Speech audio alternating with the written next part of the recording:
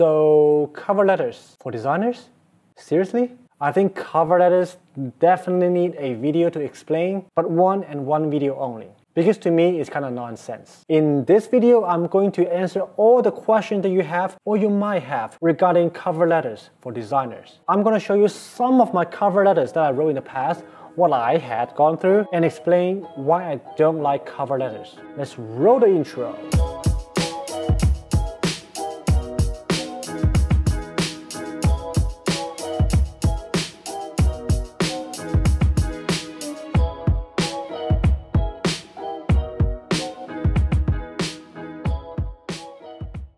Good morning everyone, my name is Justine and I'm a designer working in Silicon Valley. To start off this video, we need to understand what a cover letter is. So we turn to the knowledge center of the 21st century, Google. So let's see, what do we have? People also ask. So with writing a cover letter, you should introduce myself, I should mention the job, what kind of job that I'm applying to, and 3, show that my skills and experience match the skills and experience that the company is looking for, that the job needs. And 4, encourage the reader to read your resume. What? Okay, this is unbelievable. Think about it this way. A resume is the concise summary of yourself. And you need a cover letter with 3 big paragraphs to explain why they should read this. This should be the first thing they should read, not the cover letter. Shoot me in the head.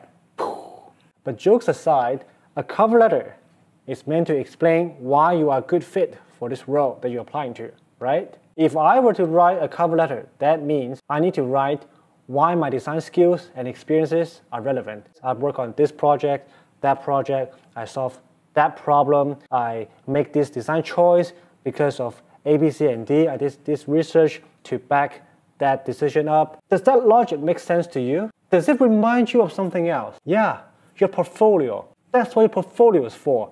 It's a visual way to tell your story, to tell what you worked on, what the problem you solved, what kind of iteration that you've gone through, what research you did, what solutions you come up with, what prototypes that you built, what is your visual, interaction, motion design execution. That's what portfolio is for. You want to have a cover letter. You want to explain yourself as a designer in words instead of pictures, videos, prototypes? Really? But of course, when I just started in 2015, hunting my first internship, I am just a little sheep. I didn't think too much, I don't have too many opinions, I just followed the herd. So I wrote a cover letter for all the job posts, even if they're optional. So doing more research on how to write cover letter, I discovered that you need a 5-paragraph intro, reason A, B, and C, conclusion, classic English class essay sandwich style. Boom, you have a cover letter. So now let's take a quick look at what I have wrote in the past and see how funny or ridiculous that is. I have a Google Drive folder dedicated for this, right? CL stands for cover letter 2015, right? I didn't make this up, this is all real. Little bit, Uber, Nice Sprout, Honeywell, Frog, Adobe, CBS, blah, blah, blah, blah, blah. Well, how many are there? Let's see. 22, I wrote 22 cover letters. You know how much time it takes to write 22 cover letters? While you have all homeworks to do, you have your resume to write, you have your portfolio to put together. This was a nightmare.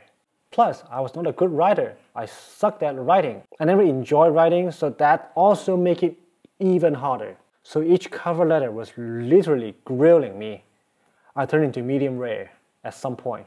Maybe medium well. Well, let's continue. Let's just pick a few, right? Yelp. Let's see what Yelp has. Dear Yelp Human Resources, you're posting on LinkedIn for a UI designer intern with knowledge of visual and interaction design interests me. This is ridiculous. With my skill sets in UX interaction design, visual UI design, and front-end programming, I can contribute well to Yelp. Red flags. What the f was I writing? But to be fair, that was actually the language or the tone or the structure that you were supposed to write in a cover letter. Look at this long paragraph, dude. Look at this. Look at this. Look at this. For each cover letter, I basically have this much text. Yeah, everything is on one page, but let's see what else. Little Bits. So Little Bits was an electronic-ish company. See? Another 2 long paragraphs. If I were to spend all the time that I spend on writing cover letters on my resume or on portfolio, I think my portfolio could have been a lot better. Should have saved that time. And what else? Honeywell, anything interesting? Frog design, right? Wow, right? The good ones that I wrote even longer, spent even more time. Despite writing really thoughtful and painful paragraphs for all these companies, none of them got back to me. That's a reality. None of these got back to me. Zero. Zilch. Nothing. It was indeed frustrating. And becoming a rebellious designer who took first principle approach and have a point of view, or started to develop a view of how the world should work, I started to question the nature of cover letters for designers. And I was thinking, this is ridiculous. In the end, in summer 2015, I interned at MuleSoft.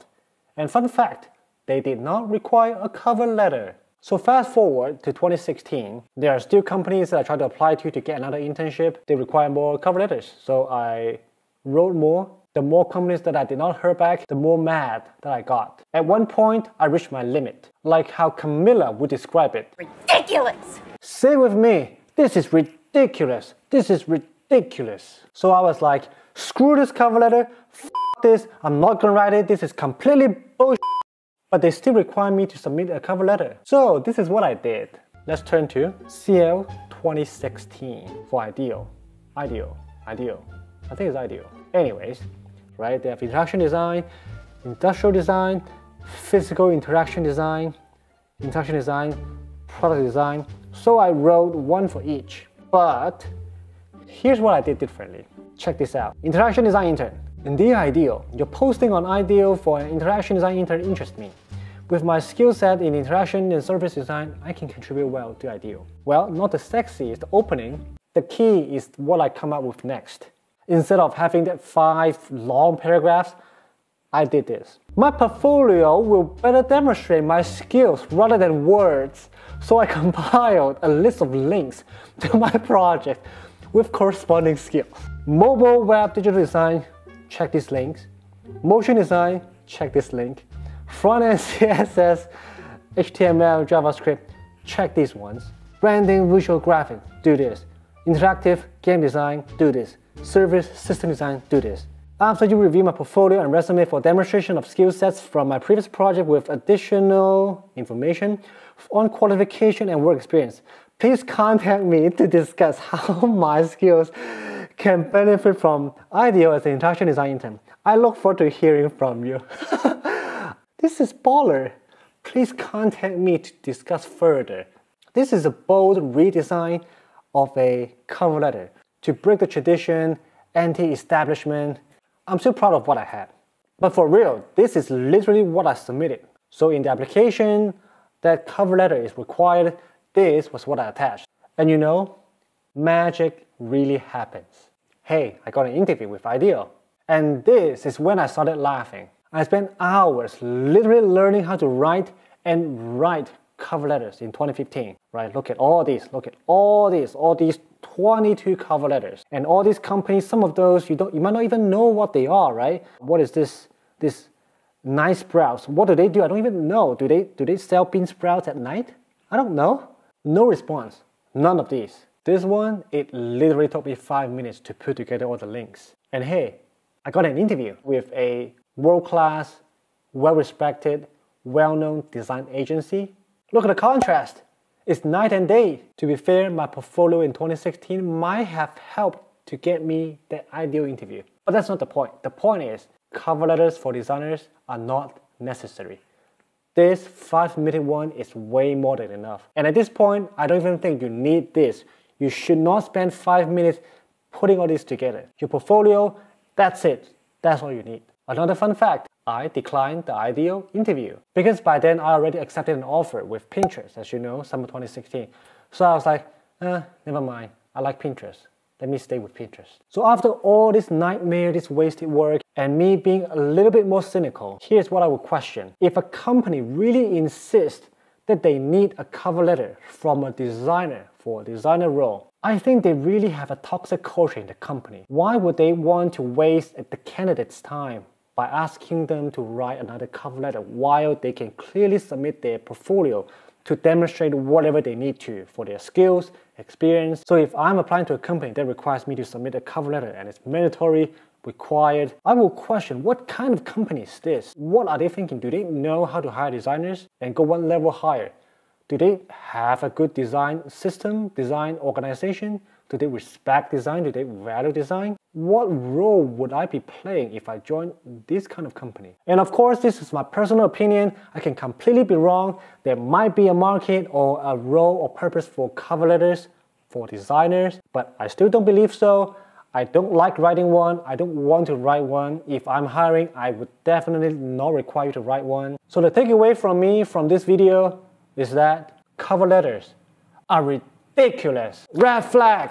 So many red flags. Red flag all day long, 24/7. So that's why I said in the beginning, cover letters are nonsense. So if you somehow have to write one, maybe don't spend too much time on it. Rather spend that time on your resume, on your portfolio, mainly portfolio. That's all I have for today. Thank you guys for watching. If you find this video useful and insightful, please go ahead and destroy the like button for the YouTube algorithm. If you want to see more UX design videos like this, also consider smash the subscribe button as well. Doing so will tremendously help the channel and motivate me to produce more high quality content down the road. Have fun following your passion and keep designing a better future. See you on the next video. Tschüss!